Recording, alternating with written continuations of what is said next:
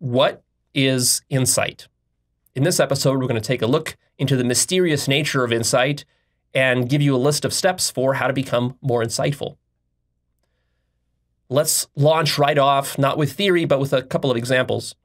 The first one is going to be a joke that one of my favorite jokes that I like to tell. And at the very end of this joke, as it gets to the end, there's, of course, the punchline. And as in many jokes, the punchline can be both insightful and it can be a recontextualization. So it's going to be both in this case. So listen for it and see if you can get it. See, the nature of insight is very slippery. So you're only going to get one chance at this. A lot of times, the trick with insights is that it's sort of like the analogy that comes to mind is it's like a mysterious animal that is rounding the corner down a long hallway. You're looking down the hallway. The animal is crossing around the corner, and all you catch is its tail. You don't catch the whole animal. You don't really know what it is, but you catch the tail. You know you saw something, but you don't quite know what, and you can't quite put your finger on it, but that's because it was so fast, right? So pay attention here, because it's going to be fast, lightning fast, all right? So here's the joke. A rabbi checks into a hotel in Vegas. He walks up to the front desk to the receptionist, and he says, "Miss, I'm a deeply religious man. I need the porn in my room to be disabled." She pauses, looks at him with a disgusted face and says, "You sick bastard. We only serve regular porn here."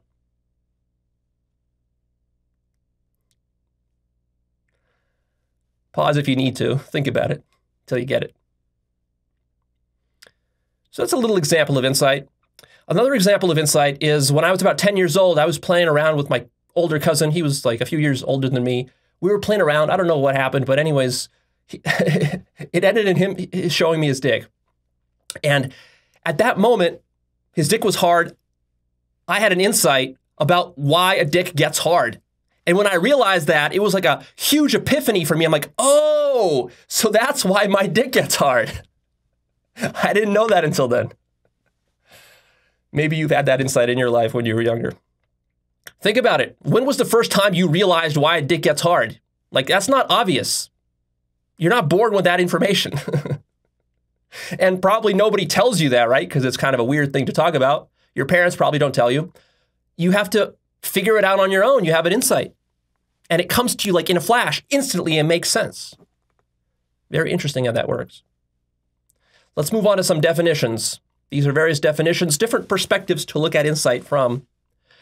Because see, honestly, it was difficult for me to really shoot this episode because I've been kind of mulling it over. I've been kind of working on it, on ideas for this episode for over a year now. Because I knew it was an important topic, but I didn't know exactly what to say about it. Because the nature of insight still baffles me. It's a mysterious thing.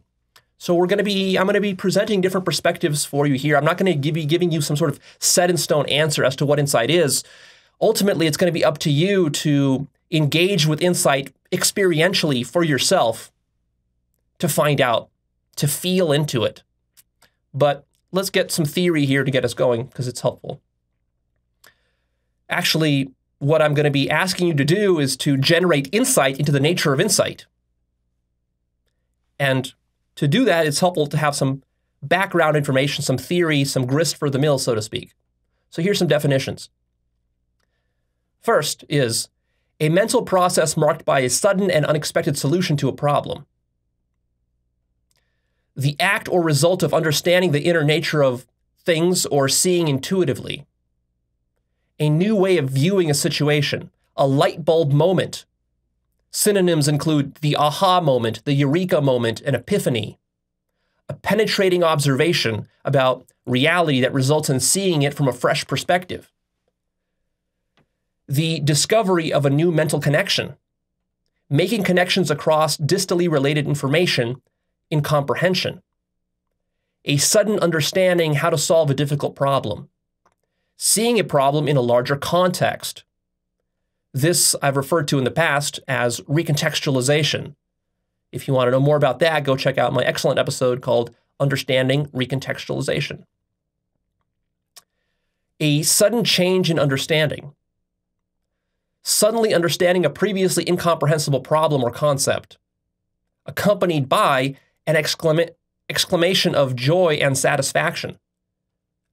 So there's something interesting about insight. It's not that you just have dry insights. They are often exciting. It's exciting to have a new insight into the nature of a thing or reality, and it can bring a lot of joy and satisfaction. A sudden reinterpretation of a stimulus, situation, or event to produce a non-obvious, non-dominant interpretation. The solution becomes completely obvious. An insight seems obviously correct, obviously true. And lastly, the ability to understand or know something immediately without conscious reasoning, otherwise called intuition. So an insight is a sudden aha moment where you realize or understand something that you previously didn't. Things click in your mind. It's a clicking moment. Two dots are connected in your mind somehow, or maybe more than two. Multiple dots can be connected at once. All the pieces seem to fall into place. Now, this can seem kind of obvious. You might say, well, so what? Big deal. But I think that most people don't really appreciate the significance of this phenomenon called insight. It is a phenomenon of consciousness, of reality, of mind. Consciousness is capable of insight. That's an amazing thing. People take this for granted. Scientists take this for granted. Academics take this for granted. Intellectuals take this for granted. It's like, well, yeah, the mind just can do insights. The mind can just understand things all of a sudden in a flash. But it's like, no, what is that? That's a deeply magical, mystical, mysterious, ineffable thing. If you really think about it, focus on it. What is it? I've been engaged in this process of generating insight for my whole life and really for the last decade professionally with this work that I do with this channel. But even to this day, I'm still baffled and flummoxed by the nature of insight. It's still deeply mysterious to this day to me. I don't know how I generate my insights. I'm generating insights every day. That's what I do for a living. I don't know how I do it. I don't know how the brain does it. I don't know how the mind does it. Somehow it happens. It's amazing. It's a miracle. And human society is advanced through these insights. Your life individually can be advanced through these kinds of insights. So, see, when you're operating under the materialist paradigm where you think you're just living in a physical universe and you think that, well, consciousness is just coming from the brain, which is just like an organ. There's a physical organ, biological organ, which just has neurons and it generates some kind of thoughts and then insights. And this is just what advanced organisms do. And then you think like, well, like a rock cannot generate insight, right? You have to be a living creature to generate insight. Well, this whole paradigm is wrong, deeply wrong. And this paradigm conceals the power and the awesomeness of insight. Insight is the capacity of consciousness, which is to say that the universe itself is capable of insight into itself. This is incredible. This is a profound realization to have about the nature of the universe.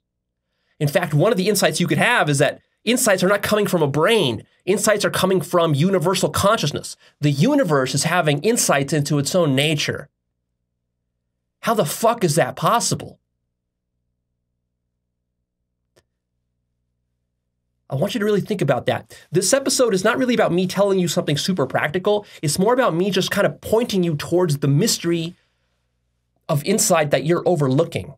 This is something that I want you to, like, again, engage with. Like, really, after this episode is done, sit down for 15 minutes or so and just think about, like, wow, that's amazing. It's amazing that insight is happening. And then for the rest of your life, you're going to be having insights, hopefully. And then you're going to keep this up. You're going to keep looking at what those insights are and keep being amazed by them. How is insight possible? What makes insight happen? You're going to be contemplating these questions for the rest of your life. I'm not going to really give you the answers here, although I'll give you, some vague hints and stuff, but like I don't really have the answer to these questions. This is something I want you to contemplate for the rest of your life. So what this means is that it's actually possible for the universe to see into the truth of a thing. That's what we're talking about when we're talking about insight. You're seeing into the true nature of how something works. You're seeing through various kinds of illusions. How is that possible? Here are some closely related phenomena to insight: understanding, comprehension, intuition, consciousness, recontextualization, thinking, intelligence, awareness, observation, sense-making, truth, lateral thinking, and creativity. Again, ordinary intellectuals, academics, scientists, logicians, and so forth, they utilize all of this to do their work.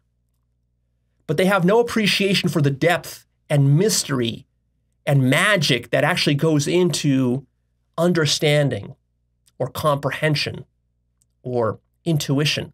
These are deeply mysterious things, and these are the basis of all human intelligence, all human intellectual traditions and achievements, science, logic, all of our sense-making, all of religion, all the wisdom traditions, all of spirituality is based and grounded in understanding, comprehension, intuition, intelligence, consciousness, insight. And we take that all for granted. Understanding, this is such a powerful concept. It requires really its own episode. What is understanding? Nobody on this planet has an idea of what understanding is. You're using understanding all the time. You're understanding me right now, but you don't know what understanding is. That's how mysterious it is. And what's funny is that philosophers, academics, scientists, they don't really talk about understanding. In philosophy, usually what philosophers talk about is they talk about knowledge. They talk about belief. But this is very different from understanding or from insight. So, on the one hand, consider we have the mysterious qualities of mind, such as understanding, comprehension, intuition, consciousness, insight. That's on the one hand. And then on the other hand, we have the more tangible, the more objective qualities of mind, such as data, information, knowledge, belief, theory, speculation, opinion, hearsay, fact, and ideology. This kind of stuff, a lot of academic Western philosophy is concerned about this kind of stuff: knowledge, belief, what's true, what's false, ideologies of various kinds, theories, how do we construct better theories, models, maps. But how do you generate all this? All of this is generated by this mysterious side over here, which is understanding, comprehension, intuition. All of science and all of logic is advanced through intuition. And then from that, you can generate belief systems and models and theories and knowledge. And then those become ideologies. But notice that beliefs, knowledge, ideologies, this is static, fixed stuff. You can write it down in a book. It's explicit. It's well-defined. It's very concrete and limited. But the source of all that is implicit. It's unlimited. It's understanding, it's consciousness, it's comprehension, it's intuition, it's insight. It's creativity. It's the creativity of the mind. But what is that? Why does mind have these ineffable properties to it? These nebulous. It's also very nebulous and implicit. Go check out my prior episode called Explicit versus Implicit Understanding. This connects with that. So, for example, when I was studying philosophy, in academia for my undergrad, at almost every single class, every epistemic topic in philosophy, Western philosophy, is basically, it's all about knowledge. What is knowledge? How do we define knowledge? And then Western philosophers generally try to define it as, knowledge is defined traditionally as true justified belief. And then you can go and you can break that down to definition. What does true mean? What does justified mean? What does belief mean? And then you can talk about all that. And then philosophers come up with theories and various kinds of philosophies. But how are they doing all that? They're doing all that through understanding, through the use of consciousness. But the understanding and the use of consciousness is never talked about. Very little discussion is had in Western academia and philosophy about consciousness and about understanding. Understanding is the real human superpower. It's not knowledge. Knowledge is generated by understanding. But what is understanding? I've never heard a philosopher ever talking about the power of understanding. Never. It's incredible. Incredible, the negligence. So I'm trying to point some of this out to you so you start to appreciate a little bit more and start to think about, what is understanding?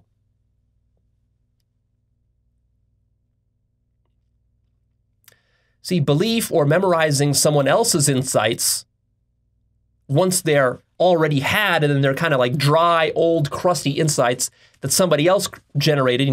Charles Darwin generates some insights. Albert Einstein generates some insights. Isaac Newton generates some insights, writes them down, and then a couple hundred years later, they're just being taught to school children by rote. And then you're memorizing them for tests, and then you're turning them into belief systems and theories.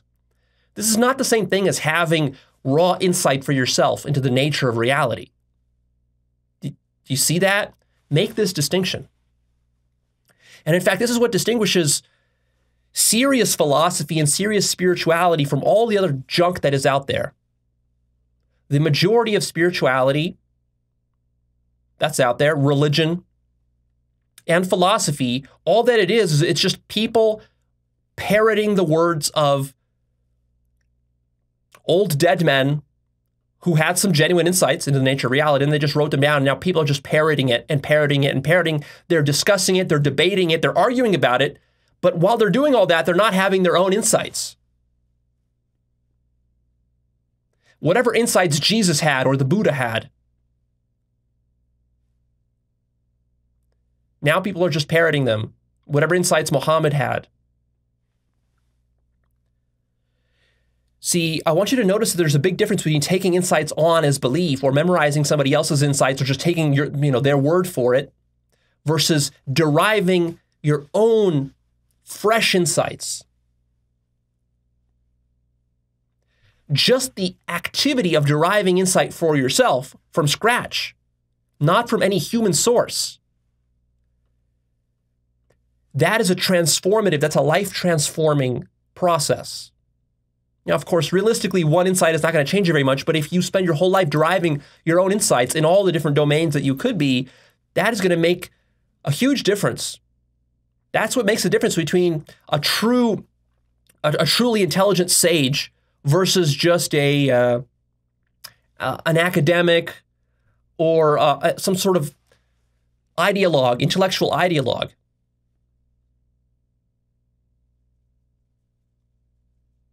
So the quality of your intelligence and your intellect really is the quality of your mind. If you want to consider yourself an intellectual, really depends on your ability to generate fresh insights for yourself. It's not about reading a bunch of books. Now, of course, in reading a book, it's possible to have an insight, but usually what happens when you're reading a book is you're just getting your head filled with other people's insights. And even worse, those people, they might have not generated those themselves. They are probably just parroting somebody else that they read. Because, a lot of academics just read other academics and they just parrot and cite studies and stuff. But that's not the same thing as generating your own insights. And it takes mental and emotional labor to generate your own insights, which is why almost nobody does it. And in school, we don't teach children how to generate insight. We don't put insight and understanding at the pinnacle of our priorities in education. which is what it should be. Instead, education is just about passing tests and multiple choice answers and then doing homework and getting good grades and memorizing and regurgitating what you were told to remember. It's not about having insight. That's the true mark of intelligence, is insight. And spirituality especially requires personal insight. And this is where people fail at spirituality. They take on beliefs that sound good to them, that sound plausible to them, that sound true to them, and they just say, well, it's good enough. No, it's not good enough. All spiritual truths have to be derived from scratch, fresh for yourself. And then that's what makes you a spiritual person. And that's what transforms you. And then you can act in alignment with your spiritual insights. Otherwise, what's going to happen is that you're going to walk around like a typical Christian or Muslim, and you're going to spout a bunch of, high kind of wisdom, but then you're not going to be able to live it in your own life. Here's some examples of insight. The famous one, of course, is from Archimedes. Archimedes' eureka moment. What was that about? Archimedes was sitting in a bathtub, supposedly, and he was playing around with some kind of object in the bathtub, and then all of a sudden it hit him as he was submerging that object that he could use the submerging of objects in water as a means to measure their volumes, because it was hard for him to figure out how do you measure a volume of an object that has an irregular shape. It's not just like a rectangle or a cube. If you have some statue, how do you measure its volume?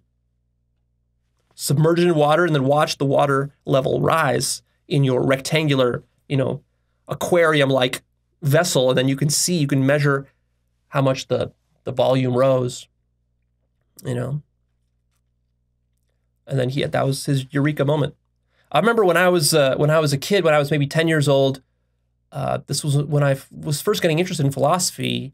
My dad and I were in the bathtub, and we were talking about some kind of like philosophical topics in the bathtub. And my dad told me about, in the hot tub rather, and my dad told me about this Archimedes story. It's the first time I heard it, was from him, and this eureka moment. And I remember that kind of like filled my mind with wonder. And ever since then, I was doing philosophy. As I explained in my episode, an intro to serious philosophy, go check that out. So other examples of insights is Newton's apple. Supposedly, when the apple fell on Newton's head or whatever, that he made the connection between the apple falling and the moon. He looked up at the moon and like, well, if the apple is falling towards the earth, why isn't the moon falling towards the earth? So he started thinking about that, and then he realized, the reason the moon is not falling towards the earth is because the moon is moving so fast sideways that it is falling, but it's moving so fast that it's actually in an orbit. And then from that, he derived various principles of gravity. Another example of insight is Charles Darwin's insight into natural selection and evolution. He went traveling around in South America and looking at all these diverse animals. And at some point, it must have hit him like, I'm seeing all these dots between, these kinds of finches here with these kinds of beaks and those finches there with other kinds of beaks, and these different animals, they seem to be all adapted to different environments that they're in, and they're so well adapted. Some hummingbirds have very long noses that are designed for certain kinds of flowers that they can stick their nose in. So all this, it all fits together so well. And then it hit him that everything is evolving.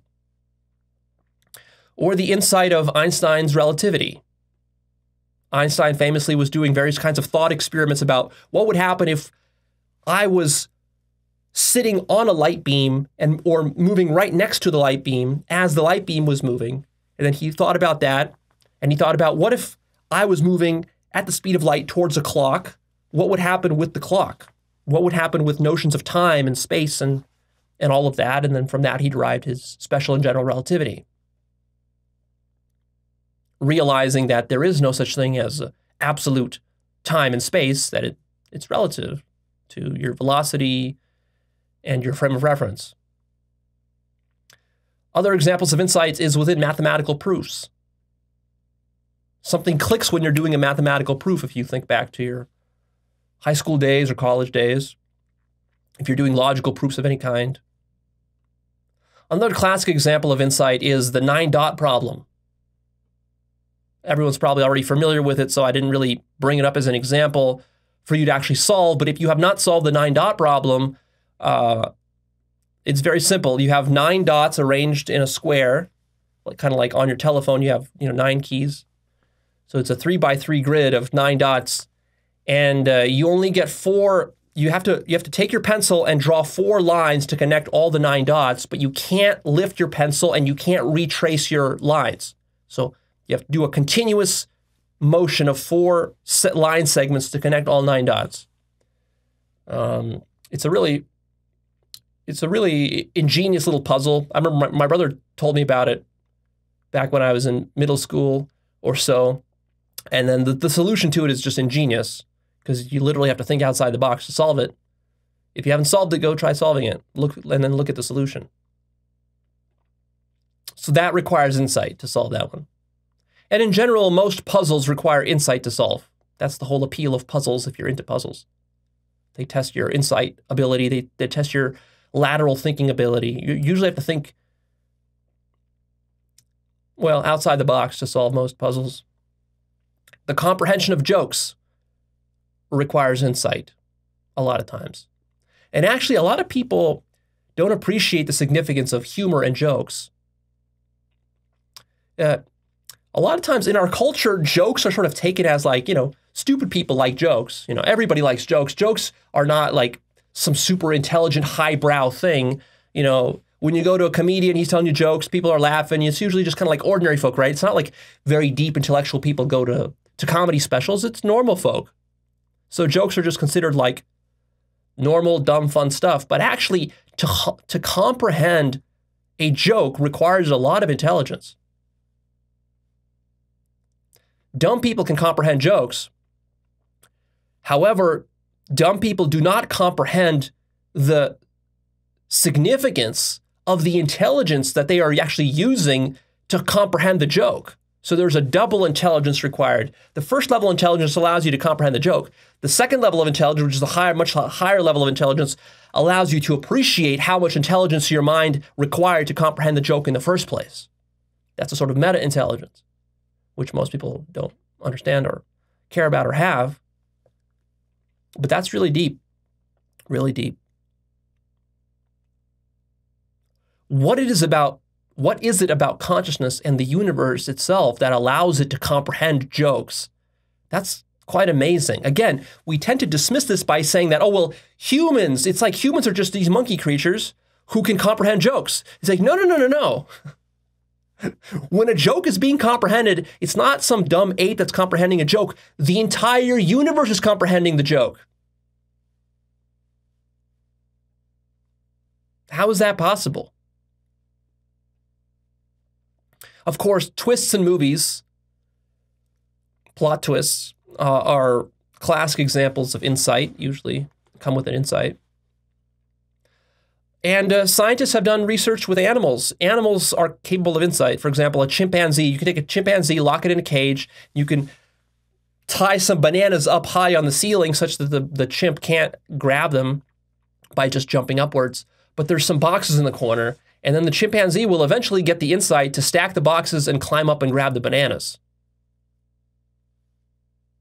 Pretty amazing. And then you can find videos. I've shared videos on my blog of like crows and other kinds of intelligent birds having enough insight to be able to solve various kinds of puzzles to get food. Another example of insight is in psychotherapy. Insight doesn't just have to be sort of like dry, academic, philosophical type of insight. It can be very personal insight into your own nature, into your own life, into your own persona, and why you do the things you do.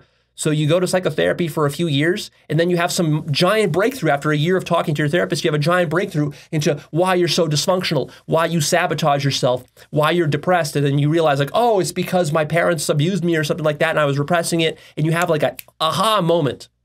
This would be the sort of the epitome of what a therapist can do for you, is to help you have one of these epiphanies into your own behavior.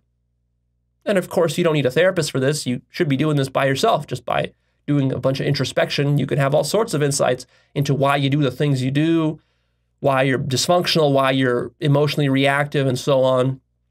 That's a very rich field. Here's some examples of insight is, have you ever had the sudden, sickening realization like you left your homework at home? Or you're going to work, but you got the wrong day of the week. You thought it was Friday, but it's actually Saturday. You drive to work and then you realize, what the hell? There's nobody here. Oh, of course it's Saturday.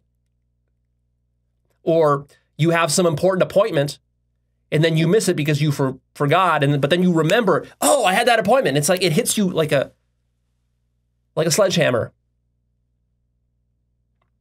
That's some examples of insight.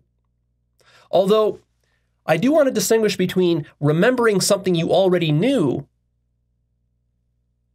versus generating a new knowing.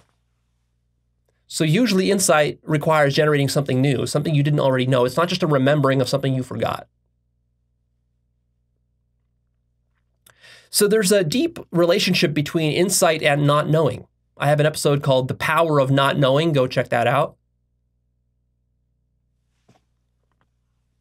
If you sit down and you try to have an insight, you'll notice that you sit in a state of not knowing.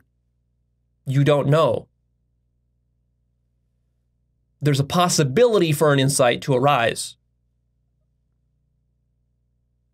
And of course, an insight could arise even when you're not sitting in a conscious state of not knowing. You could just be doing your chores and some insight just hits you. That's also possible.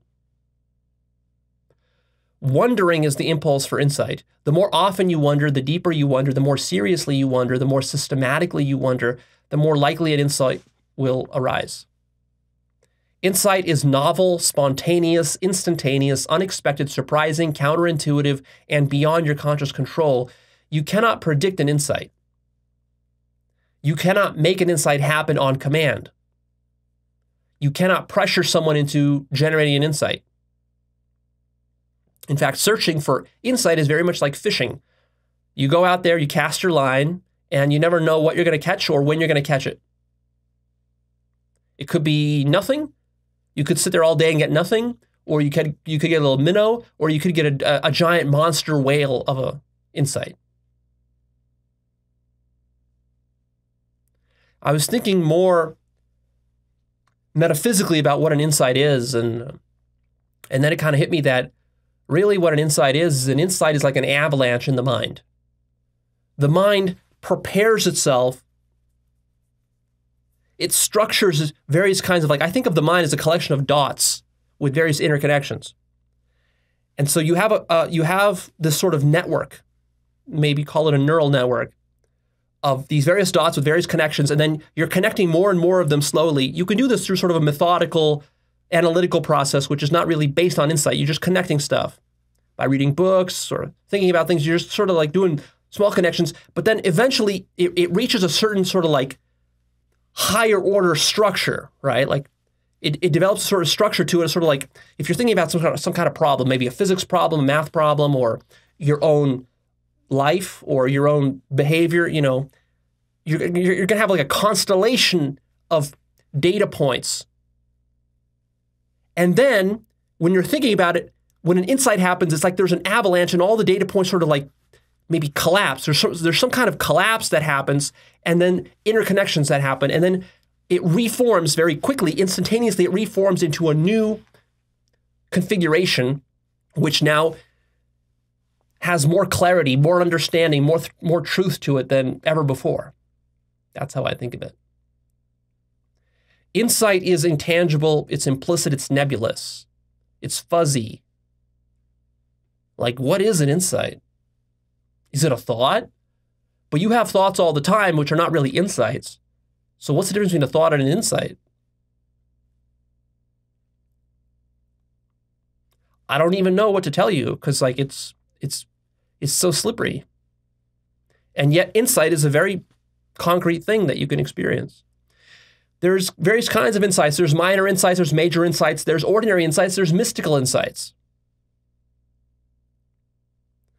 A lot of people, most humans don't even understand that there's a possibility for mystical insight. Most scientists don't even understand that mystical insights exist. And yet mystical insights are some of the most important insights you can have. So now bring to mind some important insights you've had in your life. I'd like you to sit down and contemplate, write out on a sheet of paper, what major insights have I had and what minor insights have I had? Come up with examples. And as you're doing that, ask yourself, what is insight? And how is it possible? Try to connect with the magic and mystery of it. Really appreciate how amazing it is that insight exists at all. Also, contemplate the question, what is the connection between insight and truth? That's a very interesting question. It's not at all obvious what the connection is. Are all insights true? It seems that way. It would certainly seem that way. See if you can generate some false insights. What might that look like?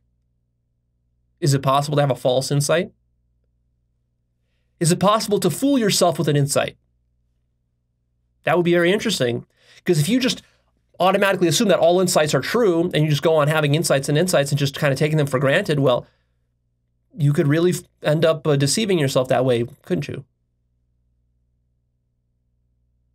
Is insight always conceptual and linguistic? Does insight always require thinking, or can you have insights without thinking?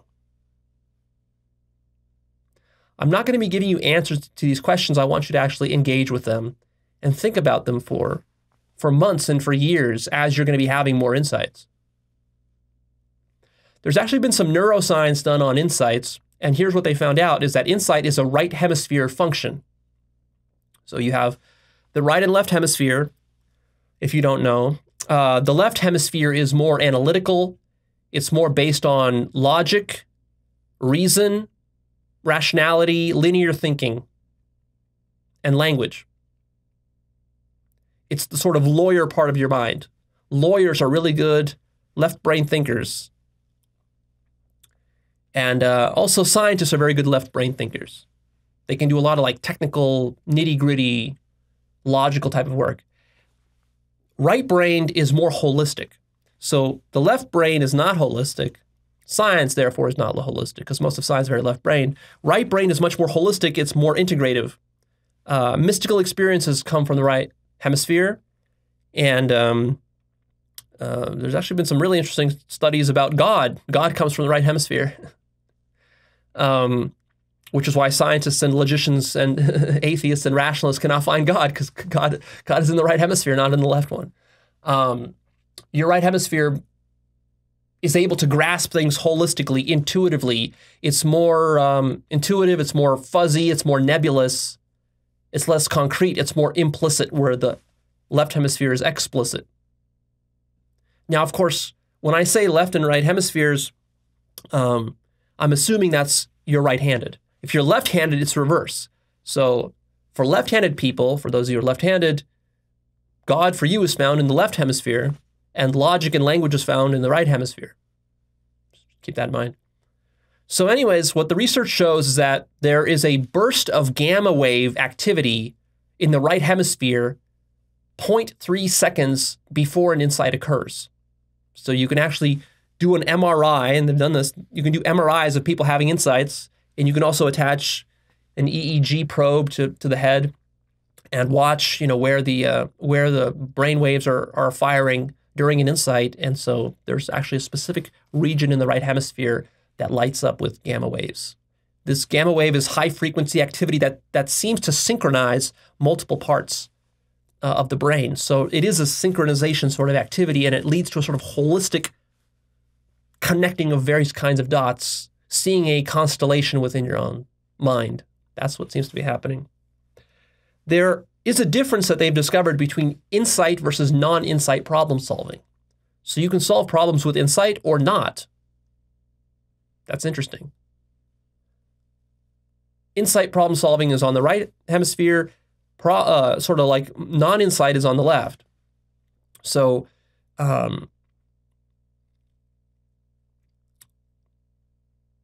You can sit down and deliberately kind of like analytically break down a problem. That's a lot of what scientists do. That's non-insight problem solving. Or you can have intuitive insights into problems. And in fact, the same problem can be solved in both ways. Like, for example, in chess. In chess, you can do a brute force calculation of just every move and just see which moves are good and which ones are bad. That's what a computer usually does. Although now there's more advanced computer models in chess that actually are not brute force calculations. They're actually insight based in the sense that they're more holistic and they're more like evaluating. They're not calculating every move. They're evaluating higher order patterns. And this leads to more interesting kinds of chess. In fact, the most beautiful chess games are not the analytical ones where you're just doing straightforward chess moves and just beating an opponent through, just counting up points that are assigned to each piece and just doing technically perfect play. But it's the very sort of like ingenious, insightful kind of moves which, lead to the queen sacrifices and this kind of stuff. And then you regain points in the future by sacrificing now in the present, that kind of stuff. So there's both kinds of chess programs, and there's both kinds of chess players. Of course, realistically, a chess player, a good grandmaster will be able to do both. You need both. But the best grandmasters are actually very intuitive, and the ones that are most interesting grandmasters throughout history, the sort of called the immortal games that are so called, these tend to be the most insightful sort of chess games. So both these types of problem solving use different parts of the brain. And what they found is that men outperform women on insight problems. Women outperform men on non-insight problems. What they've also found is that lower emotionality and higher openness leads to more insight. These are not stereotypes I'm making up. This is research that has been done. In fact, another interesting point of research is that a recent Australian study shows that 20% of people, humans, do not experience insight at all. 20% don't experience insight at all. Well, I feel sorry for those people. I don't know how they live, but that sure does explain a lot, right? Sometimes you wonder, how can somebody be so stupid? Well, 20% of people just don't have insight. Very interesting. These are your very left brain type of people. Here's a list of practical insights I've had. Insights into how women work and how attraction works. Man, I've had so many insights there. And actually what's interesting about that is that the reason I've had so many insights there is because I exposed myself to so much experience, just like a massive barrage of experience with women, that I've seen so many weird situations with women, watching myself interact with them, watching my friends and my wings interact with them in different cities, different parts of the world, hearing stories and just like seeing really odd, like thousands and thousands of interactions. Like you connect dots. You connect dots. You see things that other men like would never see in their whole life. Because most men interact with like, 100 women in their whole life. When you interact with 10,000 women in the span of a couple of years, like, wow. Like you really see patterns that nobody sees. You even see patterns that women themselves don't see about themselves. That's what's so spooky about it. Amazing to be able to make those connections. I mean, for me, honestly, one of the most satisfying parts of pickup, learning pickup, was, again, it was never about the sex. To me, one of the most satisfying parts is making these connections. That was so fascinating to me, like the psychology behind it. The psychology behind mating, behind sexuality, behind attraction. It's so twisted. It's so counterintuitive. It's so deceptive and manipulative on both ends. Women manipulate men. Men manipulate women, like lying, cheating, bullshitting games that both sides are playing. Like it's awesome. It's awesome. It's one of the joys. I've had a lot of insight also into my own egoic behavior, studying psychology, philosophy, self-deception, epistemology, spirituality, observing myself. You can have insights into self-defense mechanisms that you have, how you're projecting, denying, manipulating, rationalizing things to yourself. I've had a lot of those kinds of insights. I've had insights also into my own personality and motivations. So what's interesting is that when you are born, you don't know yourself. You don't know your own personality. You don't know what you like and what you dislike. You have to learn that through lots of experience also and exposing yourself, but then also self-reflection. For example, one of the biggest insights I had is when I got my first job as a game designer. At that point, I thought that I would be okay as an employee working in a studio. I thought that was fine.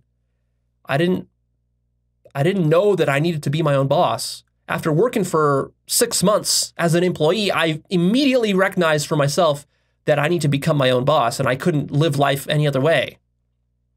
And so I did that. That was an insight into my own character structure. And only you can have those insights about yourself. Nobody can tell you, your own personality, your own motivations, your own strengths and weaknesses. That's really important for just basic self-development, having those insights into yourself. A lot of people are just clueless about who they are. They don't know what their own values are, what their own priorities are, what their own weaknesses are, what they should be focusing on, and traps that they tend to fall into, ways in which they deceive themselves, and so on. I had a lot of insights into how success works. In fact, I'll be doing an episode or two in the future, maybe it's a whole series on like the ultimate guide to success. Like, what is success? What creates success? Isn't that interesting to think about? There must be principles behind success. Well, I spent a lot of time thinking and studying on that front. Also, I've had a lot of insights about how business works. There's a lot of fascinating aspects to business, to marketing, to sales. That's also very counterintuitive. That needs to be studied, and various insights need to be had if you want to be successful in business. Also, insights about how failure works. That's an interesting topic to think about. Like, what creates failure in life? What are all the ways you could fail in life? What are all the traps you could fall into? What are all the ways you can get scammed, exploited, manipulated, abused? Insights into that. Insights into human nature. Like, why do humans act the way they do? I've had a lot of insights about that. Of course, I've shared many of these with you throughout all my work. I've had a ton of insights in the last 5 years about the nature of politics and government, conflict and war, why people argue with each other, and also how people deeply misunderstand politics, why our political climate is so polarized. I've had so many insights into that, which I've shared through various political episodes in the past, and I'll be sharing more going forward. I've truly had like a ton of insights into that I see that most other humans have never had, which is why our political climate is so confused and people are so lost. I've had, of course, insights about epistemology, relativity, and self-deception. Many of these I had very early in my teenage years when I was beginning epistemology and philosophy. I've had a lot of foundational insights there, which have helped me to kind of shape my whole thinking about humans and about philosophy and how I do this work that I do. I've had insights into the limits and nature of science, which, of course, I've shared with you in my videos on science. Insights into how and why people are foolish. I've shared some of those with you. Insights into what makes video games fun, because I used to, study video game design. I still do to some extent. I like analyzing a video game and looking at what makes the design good, what makes it bad, what makes a game fun, what isn't fun. Like, you can ask the question, what is fun? Fun is a very nebulous, implicit sort of thing. It's hard to, just like with insight, it's hard to really articulate what fun is. And yet, nevertheless, when you play a fun game, you know what's fun and what's not fun. So you can have insight into almost any technical field, scientific or whatever, filmmaking, music making, art. I've had insights into the nature of narrative and storytelling. I used to want to be a writer. I wanted to be a science fiction writer, so I spent quite a bit of time thinking about storytelling, developing characters, what makes for good characters, what makes for a good story. Insights into metaphilosophy, insights into how to do philosophy. I've discussed that in my episode called An Intro to Serious Philosophy. Insights in history. I love reading and studying history, listening to history, having insights about the nature of, various revolutions and tyrants and dictators and leaders, why they failed, why they succeeded. Also reading biographies and thinking about having insights about, what made somebody successful and then drawing lessons from that. Also insights about the behavior of people. For example, insights into the behavior of girlfriends. Very useful to know why your girl is acting the way she is. Usually, she has some kind of trauma in her childhood or whatever. Having insights into that and helping her have those insights, that could mean the difference between a successful or a ruined relationship. Insights into the nature of your family and why your family behaves the way that it behaves. Insights into how to be more productive and effective at work. There's a lot of different productivity hacks and insights you can have, depending on the kind of work you do. Insight into the nature of emotions. That's huge. Insight into how the ego mind works. That's huge. I'll be presenting a lot of information in the future about the nature of the ego and how it works. There's so much material to cover there. And insights into what is wisdom and intelligence, some of which I've shared in episodes called What is Wisdom and What is Intelligence? Go check those out. But now let's get to my list of the deepest insights I've had. So these, of course, are going to be the existential and the spiritual insights. Nothing too new here. I've already mentioned all these before, but let's just quickly run down this list. So here's the most deepest insights I've ever had and that anyone could ever have. These go to the very core of understanding the nature of existence. I am God. That's one. The next one is reality is infinity. The next one is everything is consciousness and nothing can exist beyond consciousness. The next one is oneness. Reality is oneness. The next one is nothingness. Everything and nothing are identical. Then no self, of course. I've had deeper and deeper insights into no self. There's multiple gradations of no self. The depth of no self is hard for people to fathom. I've had insight into the nature of love. That love is the realization that there's no difference between anything. Go check out my episodes about what is love, which explain that. Eternity and timelessness is another insight you can have about the nature of consciousness. What is truth? I remember very distinctly when I had my ultimate insight into the nature of what is truth. I was standing over a toilet pissing. I was on mushrooms, I think. And it hit me. I realized what truth was. I realized absolute truth. It's funny. It's funny how many spiritual people, even though they claim they're enlightened or whatever, they don't know what truth is because they haven't had an insight into the nature of truth or what the absolute is. I've had an insight into the nature of consciousness as having no context. I'll discuss that in the future elsewhere. Insights into what is consciousness. The question of what is consciousness is probably the most serious question you could ever ask. And there's so many depths of answers to it. You can go deeper and deeper with the answer, but I've had some profound insight into what is consciousness. Also, the insight of infinite imagination, that reality is infinite imagination, infinite intelligence, the insight that consciousness is love, the insight that birth and death are imaginary, the insight that all others are imaginary, the insight that I'm the only being that exists, the insight that the past and the future are imaginary, the insight that there are an infinite number of different kinds of infinite love. It's not that there's just infinite love, there's infinite kinds of infinite love. Wait till you have that insight. The insight that all of science is imaginary, the insight that everything is made out of figments of consciousness. I've explained that in my episode called Everything is States of Consciousness. Or There's Nothing But States of, I forgot what I titled that one exactly. In an insight that the brain is imaginary, insight that psychedelics are imaginary, insight that life is God's miracle. Wait till you realize that one. Insight into alien consciousness, insight that points of view are imaginary. So that just kind of gives you an idea of what's possible in this space. Now let's get very practical. How do you become more insightful? So there's actually been some study and research into this. So here's a list of all the different ways you can increase your insightfulness. So first of all, become more relaxed and not stressed. Putting pressure on yourself to have an insight tends to be counterproductive. And they've actually done research on this, that if you put someone into a stressed state, anxious state, they will have fewer insights. Insight comes when you're relaxed and also when you're in a positive mood. If you're in a negative mood, if you're depressed, sad, angry, you're not going to have quality insights. Your mind needs to be at peace. And anxiety and stress tend to create noise in the mind, which is counterproductive to generating insight. The next way to be more insightful is to do your homework.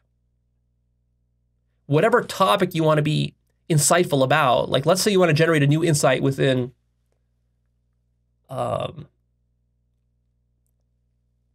mathematics or within history or within health, it's good to just read up on the basics. Read about the basics of the field, do your research, study up on that so that you have grist for the mill. Your mind needs dots to connect. If you don't have dots to connect, there's nothing to connect, and therefore, what insight are you going to have? You're kind of like working with nothing at that point. So feed your mind with high-quality sources of information, especially about whatever topic you're interested in having insights in, and then that will increase the likelihood of you connecting dots in more novel ways. So preparedness is important. A lot of times for one of these videos that I shoot, I will spend a lot of time just doing research so that I have some dots to connect with, to work with, to generate more insight. The next way to become more insightful is radical open-mindedness. Go see my episode called How Open-Mindedness Works, and also another one called Radical Open-Mindedness, which explains that concept. But open-mindedness is crucial because the insight is usually something new outside of your current system of knowledge.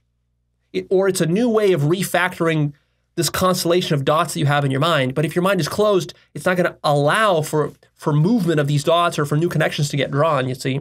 It's not going to allow your mind to, like, if this is the constellation of dots that you're kind of working with, it's not going to allow a connection that's like far out of left field over here to connect. Because your mind thinks that, well, it has to be contained within this constellation. It's like, no, but the truth is hiding over there. You got to connect all the way over there. For that, your mind needs to be radically open. Also, what will help you become more insightful is to question assumptions. Into every situation or problem that you go into, start questioning its assumptions. One, like, just very mechanical thing you can do is just you can kind of make an itemized list of all the assumptions within a given problem set. Like if you're trying to solve the problem of, like in science, of reconciling quantum mechanics with general relativity, the first thing you should do is just sit down and ask, what are all the assumptions that are taken for granted within quantum mechanics, and what are all the assumptions within general relativity? Write them all out, and then start to question them and start to see, well, what if we remove some of those assumptions, throw them out? What happens then? This is going to expand the possibility space. Almost every problem set is constrained by various assumptions, and almost everything has assumptions in it. Go check out my episode called Assumption is the Mother of All Fuck-Ups.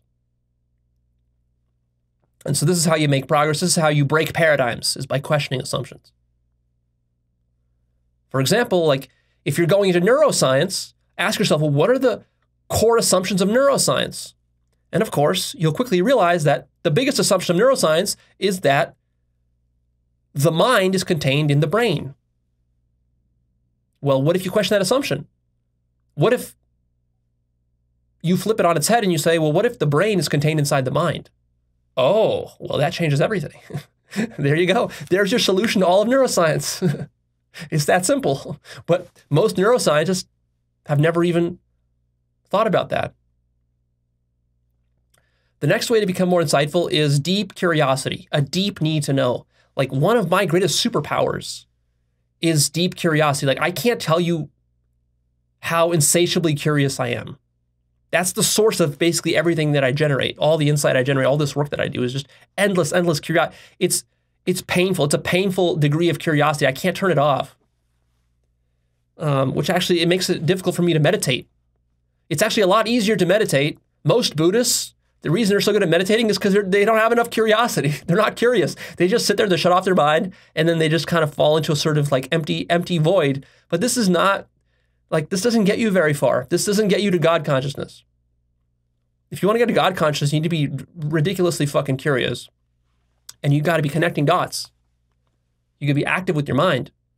The other way to become very insightful is with a strong purpose, mission, and a motive. Like, do you have some life purpose you're working towards? If you're just sitting around doing nothing, just kind of like, you know, you have a lame ass job, you're working at Starbucks, and then your life isn't going anywhere, you're not ambitious, you're not moving towards anything, you're not like inventing something new, you're not working on some new art, you're not trying to push the, you know, the boundary of some field that you're working in, you're not trying to push in business, you're not trying to invent something new, then what insight are you going to have? You don't need any insight. Likewise, if you're just like one of these like sheep Buddhist type of people that just, you know, just goes through the motions of being a Buddhist, it's like, again, you don't really have any reason to be insightful, because all you're doing is you're executing a script that some religious person has left for you. You're not even opening your mind to the possibility of discovering something new. For example, the typical Buddhist, if you say, well, what about discovering something beyond what the Buddha discovered? He would be like, no, that's not possible. Well, see, already, if you think that way, if you believe that, already you're not going to have the passion, the drive, the motive, the purpose to go seeking for something beyond what the Buddha discovered, if such a thing exists. See, like, you have to want it. Ambition is important here. If you're not ambitious, if you're not curious, if you have no reason to have insight, you're not going to have very much insight. And that's, in fact, what stops most people from being insightful. They just don't care. So passion is huge. You have to care. You have to love it too. Do you love having insight? Do you find it beautiful? Do you find it amazing? For me, having profound insights is like the greatest joy in life. But for many people, they don't even know that this is something that you can get joy from in life. For them, it's about jerking off or having sex or having money or, you know, doing kind of like normie stuff. For me, all of that pales in comparison to having a nice, juicy existential insight into the nature of God or self or other or consciousness. The next thing that's going to make you more insightful is a strong intention. When you're working on some kind of intellectual problem, like a strong intention, I'm going to solve this problem, I want to solve this problem, I need to solve this problem. It's important. Intention is huge. The next item to make you more insightful is to block out large chunks of uninterrupted time, quiet time for deep work, what's called deep work. It's a concept from Cal Newport. I talk about it in my Life Purpose course. Go check that out. Long periods of silence and solitude. You know when I get the most insights is when I do my solo meditation retreats.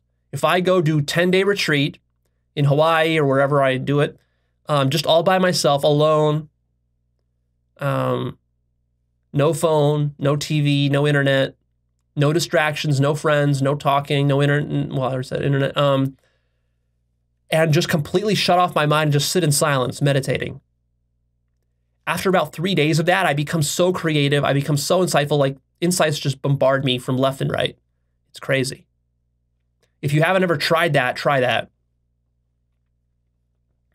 The next point is powerful questioning and contemplation. I have many episodes which explain how to do contemplation. What is contemplation? Go check those out. How to do powerful questioning. Go check out my episode called The Power of Asking Questions. If you want insight, you got to become really good at asking high quality questions. Question, question, question, wonder, wonder, wonder. You should have a list somewhere of all of your most important questions about life and about yourself and about people and about women and about men and about relationships and whatever else, emotions, ego, and then be looking over these different questions, and you can simultaneously be working on multiple questions at the same time. In fact, that's usually what I do is I multitask in this way.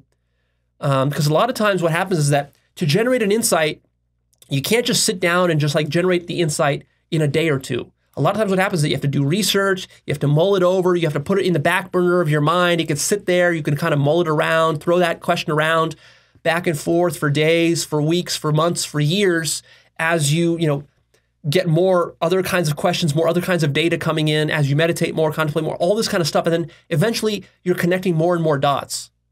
And then all of a sudden, boom, one day, one question that you asked 3 years ago, it finally gets resolved with an insight because you've been kind of like slowly working on it for years.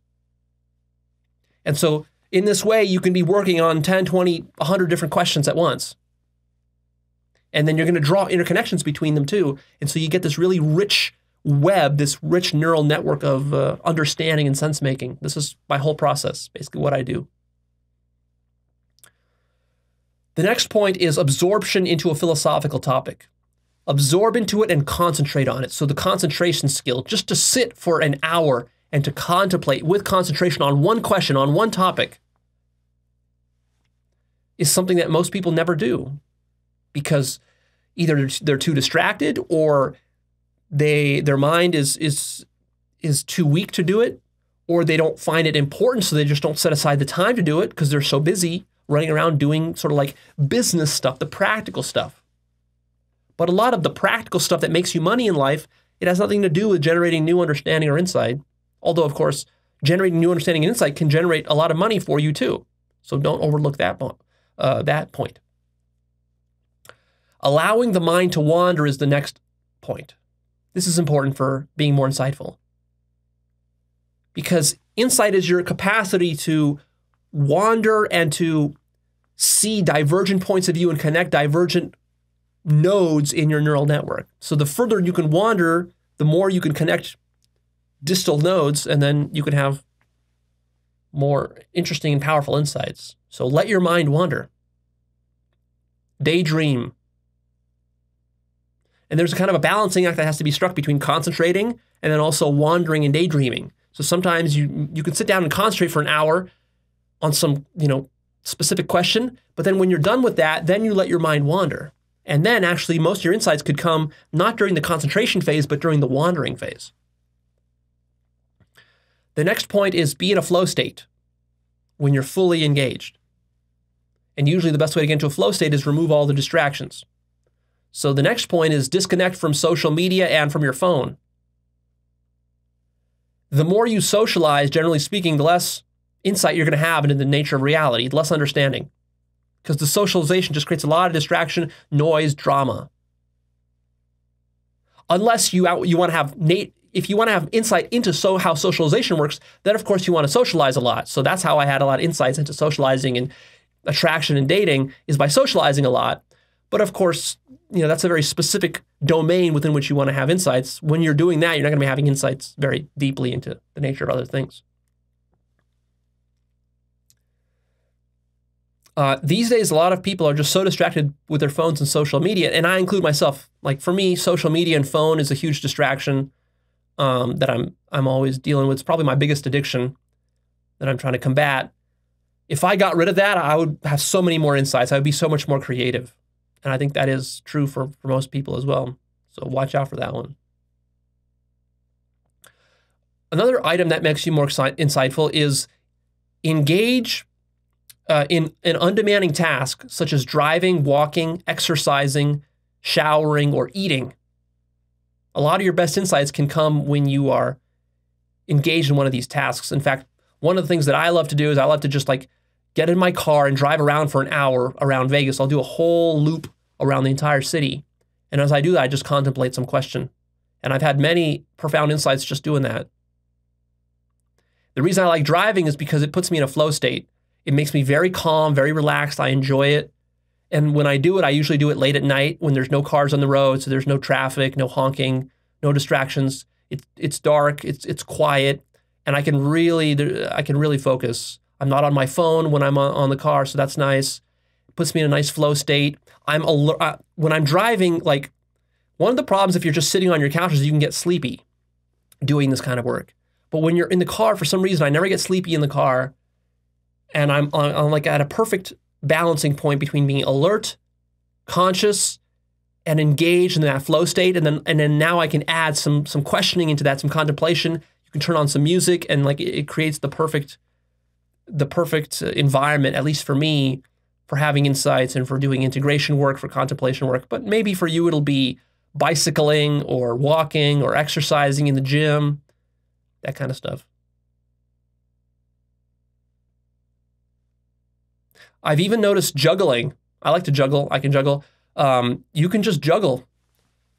Just doing some mindless tasks like juggling while thinking about a problem tends to be more effective than just sitting there and doing the problem on your couch. Another way to become more insightful is don't overschedule your days. If your schedule is too full, you're going to be too busy and you're not going to have these quiet moments to have insight. You're going to be too distracted. Another way to become more insightful is to take more breaks. Insight usually requires what is called incubation. You think about a problem. It's a hard problem. It doesn't have an easy, obvious answer. It's kind of nebulous. It needs to congeal in your mind. So you put it on the back burner in your mind, and then you go do other things, or you just take a break, whatever, and then you come back to it later. So don't put too much pressure on yourself to solve these problems immediately. For example, with this question of like, what is insight? You might leave this episode saying, well, Leo, you still haven't told me what insight is. I don't exactly know what insight is. Good. Put that question sort of on the back burner in your mind into incubation mode. And then as you're going through, your life and then over the next month, kind of be thinking about it every day. Think about it a little bit in the shower. What is insight? What is insight? What is insight? Keep thinking about it in the shower every day. And it's going to be in the on the back burner, as I call it. And then notice that that's a good way to make progress. Restful moments are essential for insight generation. Another tip for you here to become more insightful is to collaborate with others in a diverse team. And they found that the more diverse a team is, the greater the insight that is generated. So, of course, you can generate a lot of insight just by yourself, sitting in contemplation, meditation, doing solo retreats. But there's also something to be said about balancing that out. You can do all that, but then have some friends or colleagues who you can engage in deep conversations with. And a lot of times an insight will come just by engaging with somebody in a deep conversation about spirituality, philosophy, science, religion, history, that sort of stuff. So find people who are also interested in having these kinds of insight sessions, and then you can even create a mastermind group for that purpose, where everyone comes together. Everyone does their own solo retreats, then they can come together and then share their results, combine them together, and then you're going to multiply the insights that are possible. Another tip for becoming more insightful is develop mindfulness. Go see my episode called What is Mindfulness? No, it's called Mindfulness Meditation. Mindfulness meditation. As you develop more mindfulness through mindfulness meditation, you're going to become more attuned to your own thoughts, emotions, feelings, and your own thought process. And then you're going to catch more insights. The other tip is to take naps and to get proper sleep. They've actually done research and they found that those who slept versus those who didn't sleep got twice more insights. So being well rested is important. And also you can have insights that come to you in your dreams. So have a little notebook on your bedstand so that you can write down your insights after you wake up. And actually a lot of times I have many insights as I'm going to sleep. So I have ways, I have like little notepads and stuff next to my bed so that just as I'm about to fall asleep, I have an insight. In fact, I have a setup where I have the notepad, but it's dark too. So you don't want to, it's a hassle to get all the way out of bed, go turn the lights on. This is a huge hassle to then write something down. So what I have is I installed a little LED sort of like push light right on my bed. I installed it so I can just push it and it lights up. It's not too bright, so it doesn't completely wake me up. I push it. That allows me to jot down some notes and then turn it all off, and it's like very convenient. In this way, I'm able to generate way more insights than I did before.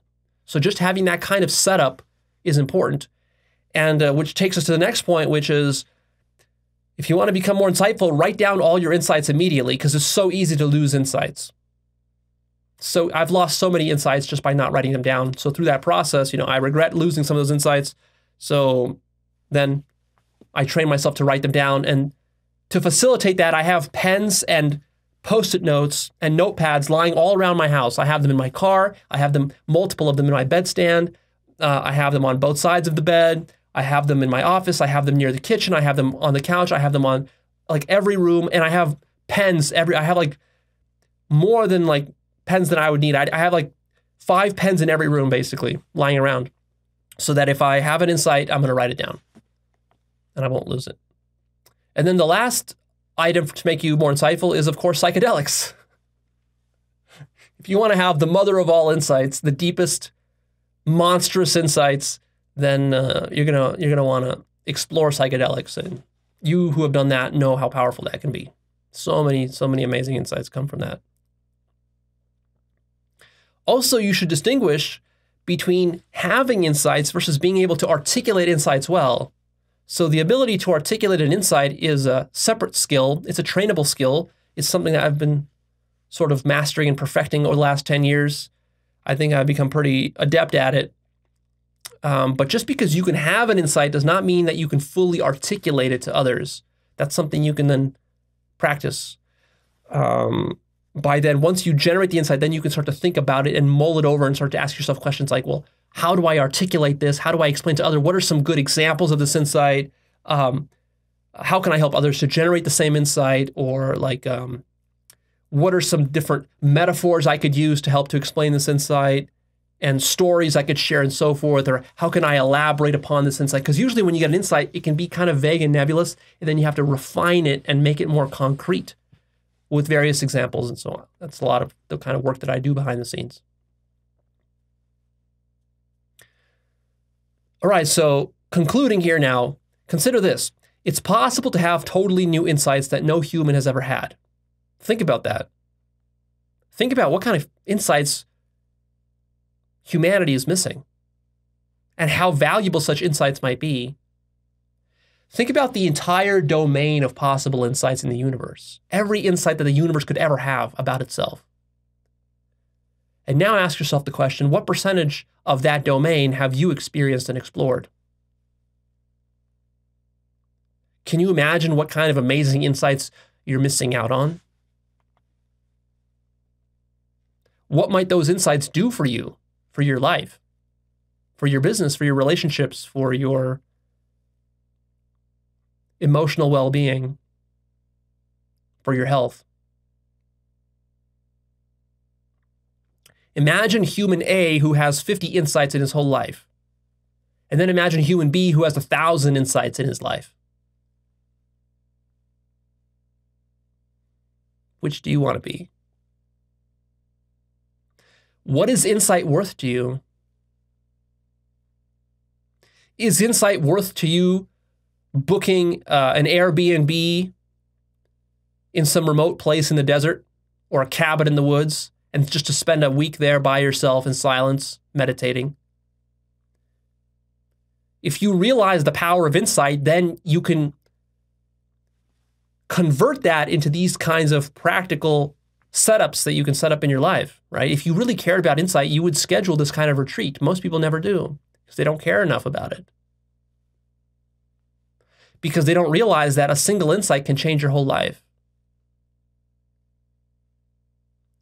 Insight enables new things. It enables growth, evolution, a leap into a new paradigm, a new business idea, a new art idea, a new life purpose, a new insight into how you sabotage yourself. Think about it like this. If your life isn't going well right now, there exists a set of insights that will move you from your current bad life to the good life. What would those insights be? If you appreciate Actualized.org and you find it valuable, one of the things you probably find valuable about it is that I share insights with you. That's basically the core of what I do here. Not just any insights, the most profound, unique, powerful, and useful insights about how you work and how life works. I've literally turned the generation of insight into $1 million business. That's what I do. I sell insights. I'm an insight monger.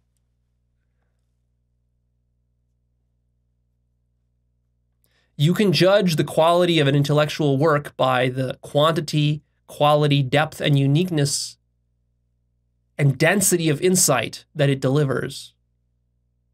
So what I try to do is I try to pack my episodes full of as much insight as I can for you. But of course, as valuable as it is to just catalog and hoard powerful insights, that's what Actualized.org is. It's a powerful, it's a catalog of the best insights. But what's even more valuable than that is generating these insights for yourself. So in sharing these insights, the point is not that you just then parrot them and monkey them in your own life, but that this inspires you. The point here is to really show you the potential of, if you get serious about generating your own insight, what you could generate. You could generate all the stuff that I talk about for yourself and more beyond that, stuff that I don't even know about yet, stuff that I've missed. That's the real power of this. The quality of your life will be proportional to the quantity and depth of your insight. Now, I've left this topic deliberately somewhat open-ended and vague because that's just the nature of the topic. And what I need from you is to explore insight on your own, in your own direct experience. To facilitate that, I've created a worksheet. This will be some homework for you. You can find the link down below. Go click down below, download the worksheet, and it's going to have a list of 10, 20 questions on it that will just help to jog your mind to think about this stuff. But really what I want from you is, for the next month and beyond, keep this question in the back burner of your mind. What is insight? And try to get an appreciation for the magic of consciousness and the universe for being able to generate these kinds of insights. And just keep thinking about that and keep generating insight. And as you generate a new insight, I want you to catch yourself and be like, oh, that's an insight. But then you got to go meta and say, oh, so that's an insight. But then even one step beyond that is like, oh, how did that insight come about? What were the steps that led to it? And what exactly is that? What was that insight? Where did it come from? Do that for yourself, and that will be the answer to this question, what is insight for you? All right, that's it. I'm done here. Please click the like button. Come check out my website. Check out my forum. Sign up on the forum where you can communicate with me. The best way to communicate with me is through the forum. Check out my book list. Check out my life purpose course. Check out my Patreon page if you want to contribute. All that good stuff. I'll leave on the final note of this is that the greatest danger with watching my work is that you're just going to take it on faith as a belief. That's not going to fly. You have to think through all of this for yourself.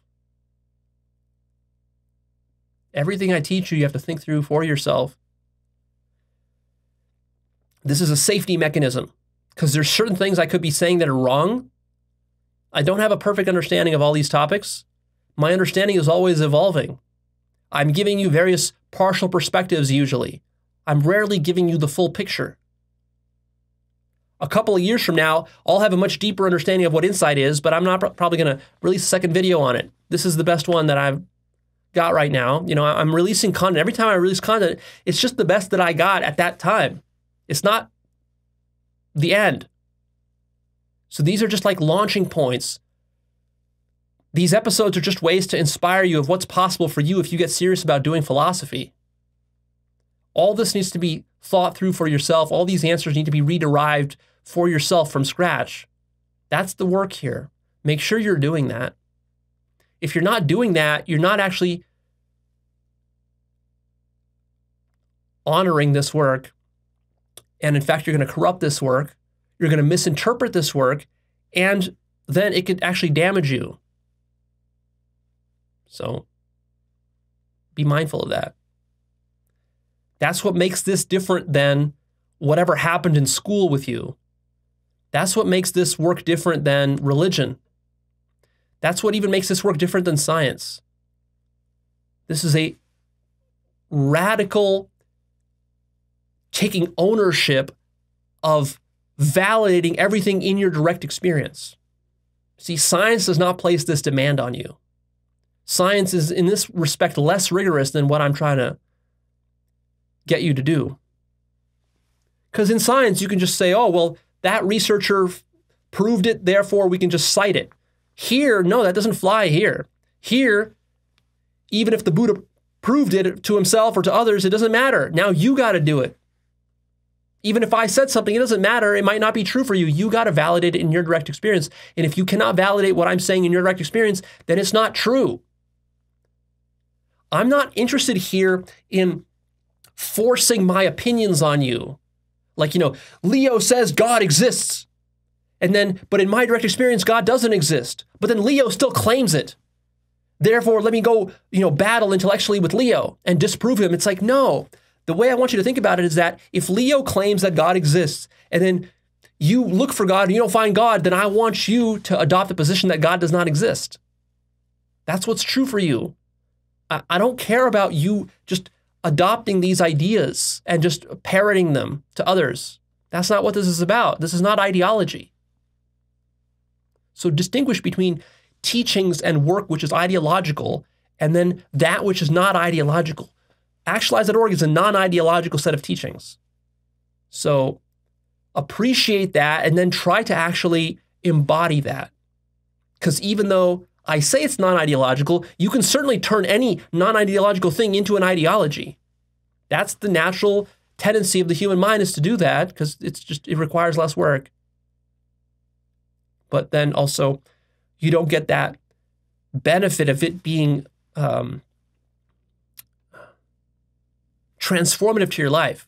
Because when you're engaging and directly experiencing the things that are being talked about, that's what transforms you.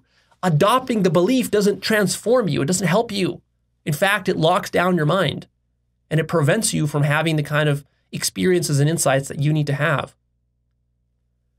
Consciousness, for consciousness to fully flower and be at its highest potential, it needs to be fluid, right? Fluid, dynamic, spontaneous, adaptive, not rigid. It needs to be open. It needs to be highly creative. And it needs to be happening in your direct experience. So make sure that you're actually tasting that for yourself.